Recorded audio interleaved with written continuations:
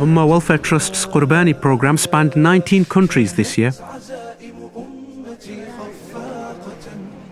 and delivered Udhiyyah to over 500,000 Muslims. Thanks to you, the blessings of Eid reach the poor, the forgotten, the displaced, and the orphaned.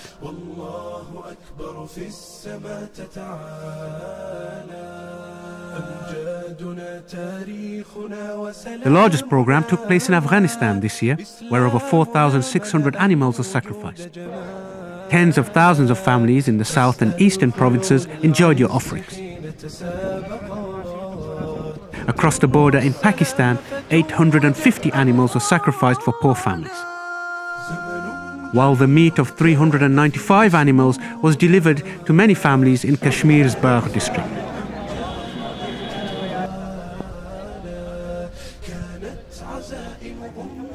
Further east, in the West Bengal region of India, 2,650 cows were sacrificed and their meat distributed across 178 villages, alhamdulillah. Qurbani programs also took place in Bangladesh, in the north for poor families in Panchgarh, as well as in the south for thousands of Rohingya refugees in Cox's Bazar. Further east, animals were sacrificed for poor Muslim communities inside Burma, as well as for those in the South Philippines. Though today abandoned by the world, families in Syria were not forgotten this Eid. Thanks to you, 350 rams were sacrificed here, feeding thousands of our brothers and sisters in Idlib and Aleppo. Joy and normality was brought to thousands of Muslims in these areas.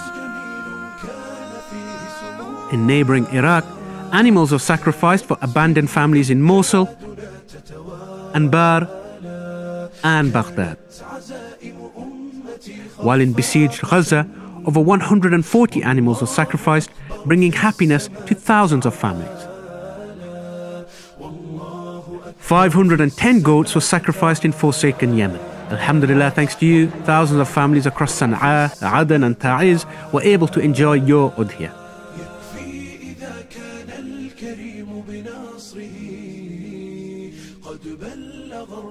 Across the African continent, meanwhile, over 2,000 animals were sacrificed.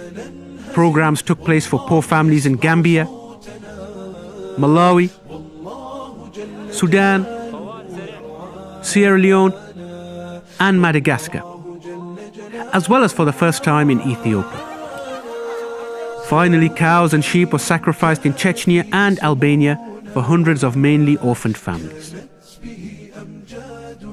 Ummah Welfare Trust sacrificed 12,014 animals across the Ummah this year, spending over £1.6 million to do so.